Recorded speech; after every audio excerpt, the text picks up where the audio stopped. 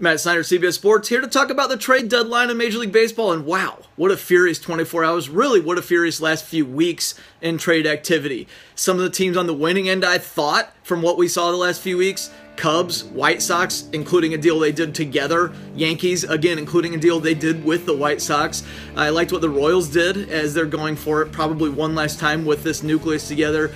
But most of all, the winner I thought was the Dodgers. Didn't look like they were going to do much until the last minute, and then they pulled off a trade. They got the couple lefties, and Tony Cingrani and Tony Watson. They needed those guys for the back end of the bullpen as lefties. But then the big move, Yu Darvish. I think the change of scenery is going to help. He found out that he was tipping pitches. He should be able to fix that. Then they're going to look to go into the playoffs with a 1-2 punch of Clayton Kershaw and Yu Darvish in front of guys like Alex Wood and Rich Hill. That looks really good for the Dodgers. On the losing end, some teams like the Padres holding Brad Hand.